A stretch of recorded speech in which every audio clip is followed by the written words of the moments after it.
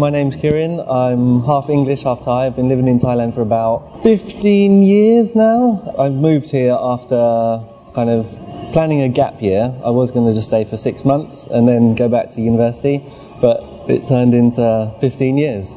So at the moment I'm doing graphic design and little bits and bobs in entertainment, but mostly like art and graphics. Living in that environment, like in a small town in England, which is very, of course, and culturally very different from Bangkok and Thailand itself. How do you think the environment like that shaped you to who you are today? How did it shape me? I don't know whether how it shaped me, but I think my dad's rules when I was small were quite good.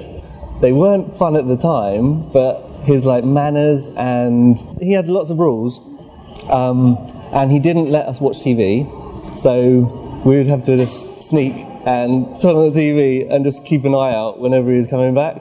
He wanted us to be outside a lot all the time, took us camping and like very outdoorsy, didn't let us play computer games, and if we were speaking too loud at the dinner table, we'd have to do little fingers, which is putting our little fingers on tables and just sit silently until he would allow us to speak. So growing up with that, and when I go to meet other people, I'm aware of like having to be maybe, I don't know if it's overly polite or overly like well-mannered. It was good in a way, but it wasn't fun. What are is there any situations you think, oh, that well-mannered things that you have to practice since you were young actually really helps you out?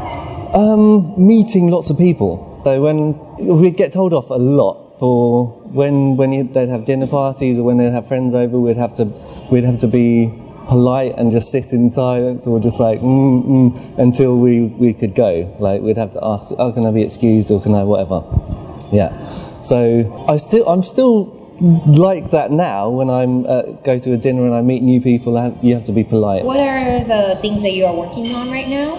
The things I'm working on right now, I've got quite a few art projects. There's some stickers, some interior design things for a brand in England, some logos, some all sorts of like arty stuff. Yeah. Okay, yeah. So you're working on more of the artwork stuff than like acting in the entertainment industry right now? Yeah, a lot more, because I did study this this field at university, and it's what I think I'm more talented at. Yeah. But we can see a lot of talent when you do acting and all. Okay, multi-talented. Okay. So what do you think is your, in terms of habits, in terms of personality traits, what do you think is your greatest strength? And weaknesses? Strengths. Strengths. Being very adaptable to what I'm working with, like having to work with lots of different clients and people who want different things, and being able to draw in lots of different styles or using different programs and whatnot. So weaknesses, I'm very indecisive. So I need somebody to point and say, I want this one, this one, this one. If not, then I will just keep going and just making more and more like useless stuff. Yeah. Is there any way that you try to like avoid those weaknesses of affecting your work? I try, and it gets me quite worked up sometimes. It's like, why can't I just pick one? Why can't I just like choose? Okay, I'm going in this direction, and then when I start doing that, I think, oh, but what if? Oh, let's do that just in case. And oh, let's do that just in case. So I try and like squeeze it down, but it doesn't work. So usually what you do is just, okay, let it be like that. Yeah. Okay. All right. So now we are getting more into the habits and stuff, not habits, but personality traits. Yeah. So for you, what does mean nisai to you? To your understanding? Nisai, like personality traits or like someone's personality. Yeah. How is it important to your life, to your goals, and all those things that makes you you? My own personality, I don't know, but I like to be surrounded with people who are kind of uplifting and positive. So just being in a positive environment, and it's like nobody's dragging you down. It's everybody's trying to go forward and like uplifting. Oh, now we are like having the girls attracting question now. Okay. So, what are the kinds of people are talking about? Like, oh, this is my types of people that I personally like. Yeah. Like, you know, some people are like long hair, short hair. I don't know, thin, dark skin, and all that, the appearance thingy. But now we are talking about like habits and personality. Okay. Type. So inside. Is there any personality traits that you're like, oh, if I see this in a person, then it gives you a week on your knees or something like that? Week on your knees.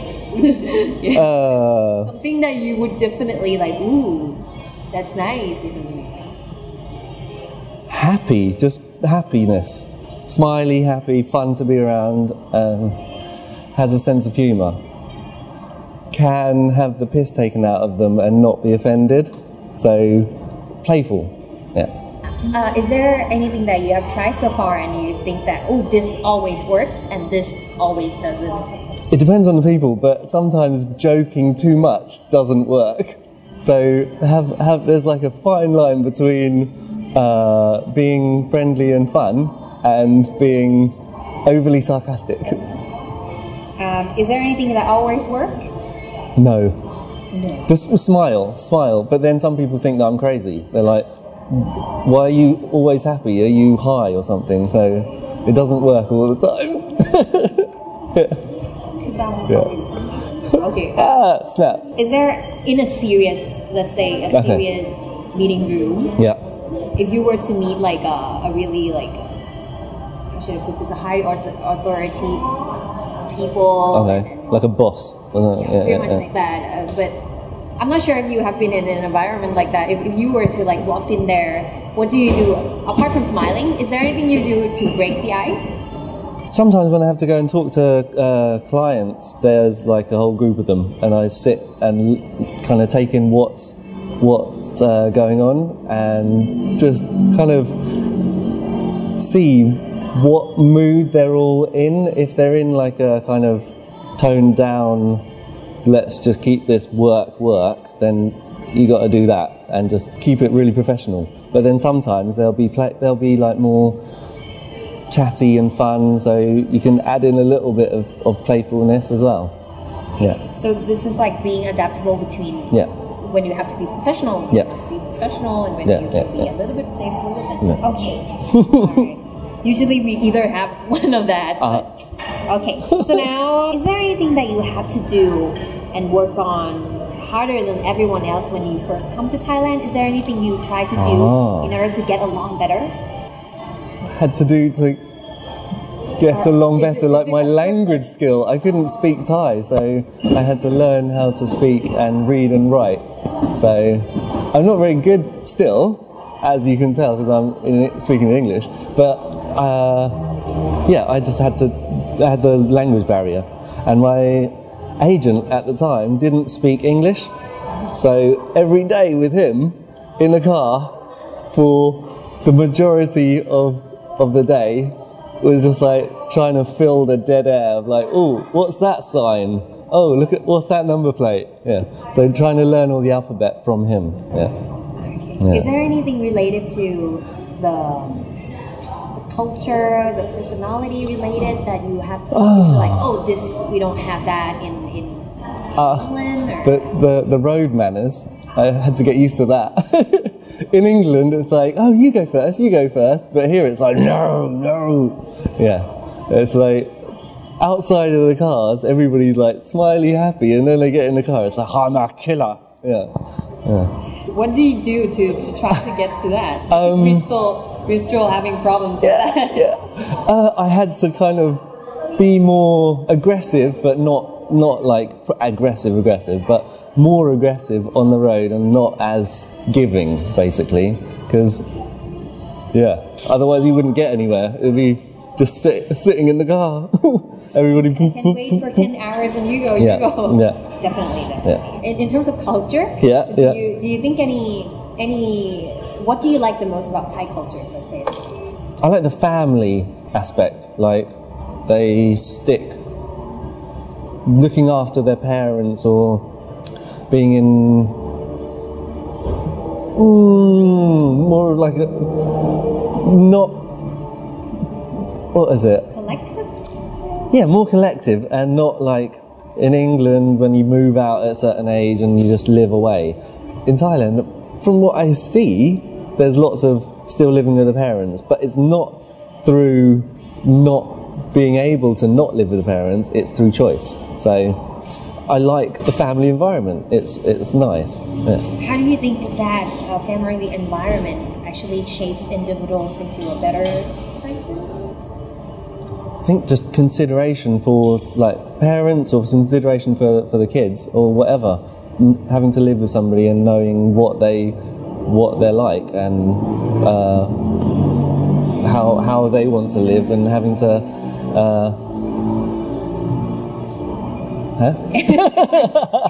having to sometimes make compromises to like be happy and live together. Yeah. So now we are getting more into creativity stuff. What do you like about art? I like sometimes having a break away from being around lots of people, just like sitting, doing some kind of artwork, and it's just time for yourself, and it's relaxing, and at the end you get something out of it as well. It's a piece that you can actually show people or appreciate for yourself or whatever. So it's all good. It's like win. Trying to, if you start something and finish it, which is I've got so many things at home that I haven't finished. So I try to get them finished, and I see them every day thinking, oh, I need to get that done. But then it's just in the back of my mind. I like needing to get stuff done. So if you start something, finish it. Yeah.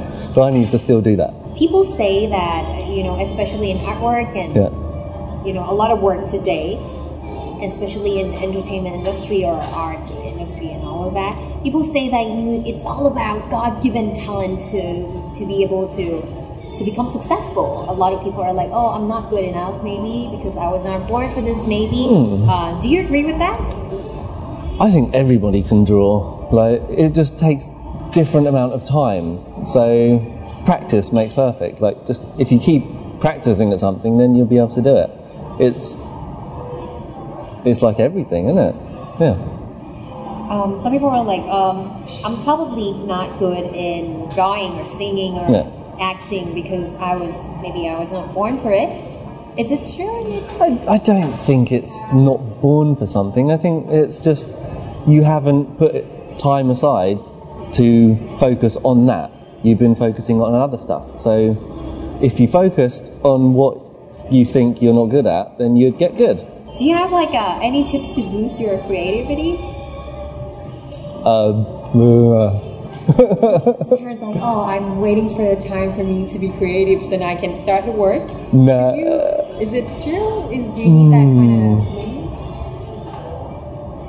I don't know. I think I would start thinking I was just making up excuses for waiting for creativity to come.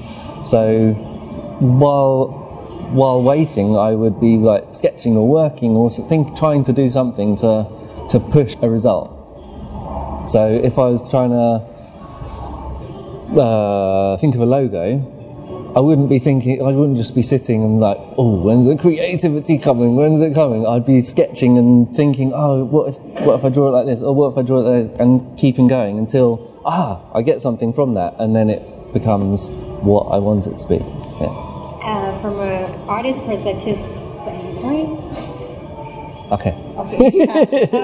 Alright, so for like, I'm not sure if this is stereotypical, but then some of the artists would definitely like, for you it's not happening, but for some people, is it true that a lot of artists are like, in Thai we call it like art means sometimes not sociable and maybe because you're like another category with like a lot of artists we see and we think and stereotyped about is that they're going to keep to themselves and then they're going to be like thinking and they need to wait for the right moment to work or something like that. Is it being in that community? Do you think it's real? It's true? Yeah, people are different. Some people, that could be how they work. So,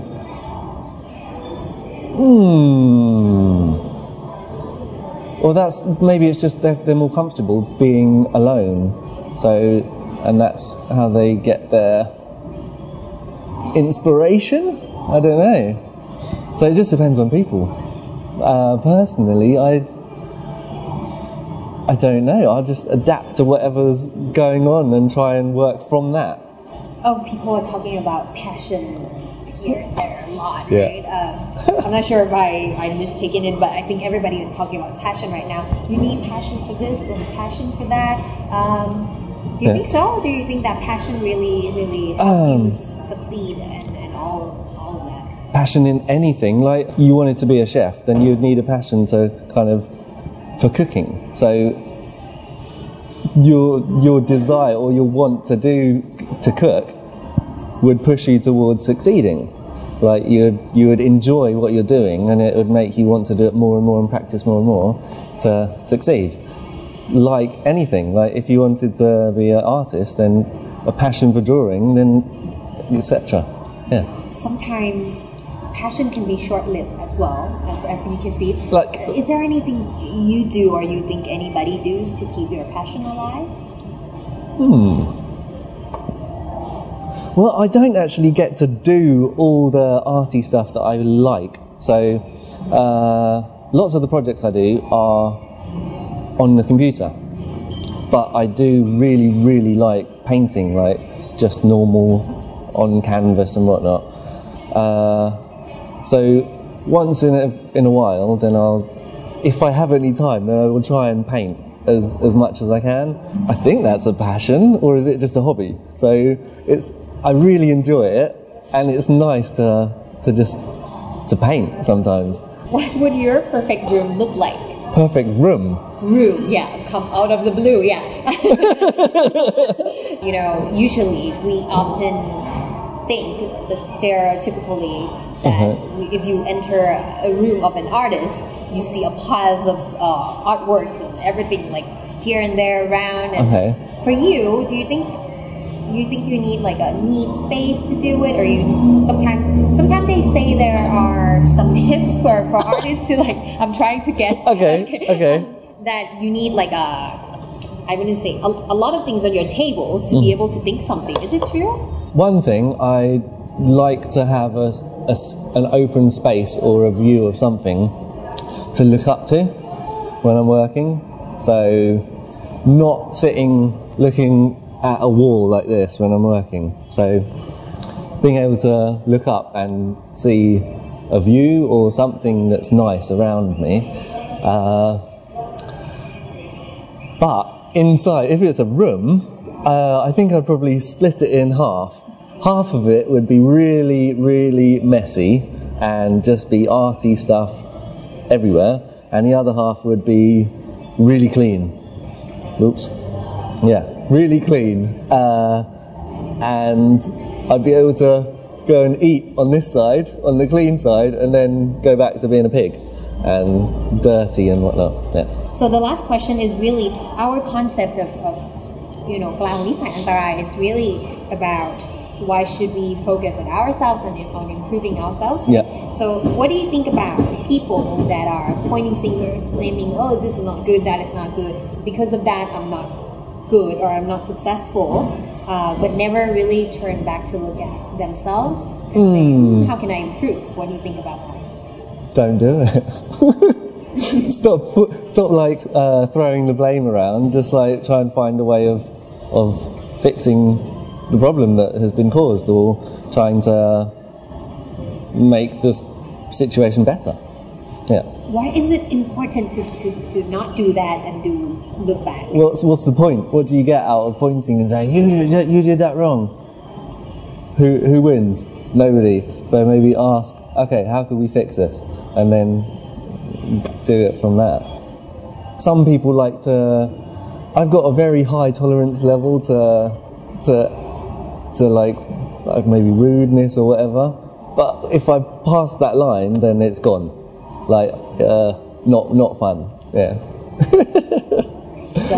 don't make him cross over can we do one last question yep. but in Thai we can try I don't think you'll get a very good answer well it will be fine yeah okay so it's the question should I ask in Thai you can try yeah ทำไมเราถึงควรเกลาตัวเองก่อนที่จะไปเกลาคนอื่นทำไมเราควรแก้ไขตัวเองก่อนที่จะไปบอกให้คนอื่นแก้ไขเราคอนโทรลคนอื่นไม่ได้เราก็คอนโทรลตัวเองได้เราก็ควรจะปรับตัวเองให้ดีก่อนแล้วค่อยไปแต่ไม่ต้องไปปรับคนอื่นไม่รู้อะyeah something like that เขาเฮ้ยโอเคเขาแล้วมันจะช่วยสังคมให้ดีขึ้นได้ยังไงในการที่ทุกคนกลับมาโฟกัสว่าเราควรจะแก้ยังไงบ้างก่อนที่จะแบบนี่เธอแก้สิแค่รู้ว่าตัวเองเป็นคนยังไงแล้วก็เหมือนสังเกตพฤติกรรมของตัวเองให้รู้ว่าอะไรควรไม่ควรแล้วก็คิดก่อนที่จะทำอะไรแค่นั้นทำไมเราไม่เกาคนอื่นก่อนที่What is it ทำไมเราไม่เกาตัวเองก่อนไปเกาคนอื่น